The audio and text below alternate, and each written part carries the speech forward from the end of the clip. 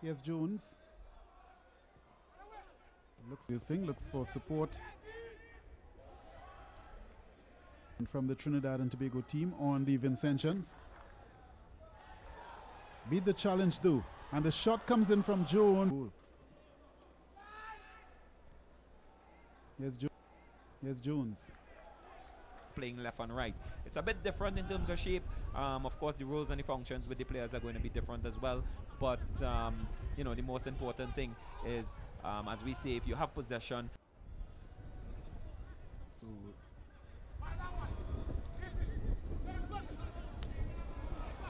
in Germany, unfortunately, he didn't last there as long in terms of. Malgi didn't really have a good time at the Under-20 World Cup. But that is all behind him. Everything really starts with him. Joevin Jones, not afraid to dribble in his own half. And he finds a very good space. Abrams, and on the far side here, this is Dwayne Jacobs. Jacobs trying to go inside Joevin Jones. Jacobs trying to go inside Joevin Jones.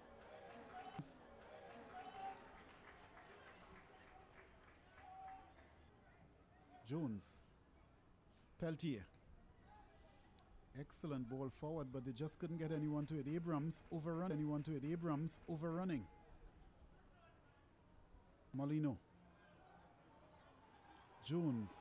TNT stringing the passes together.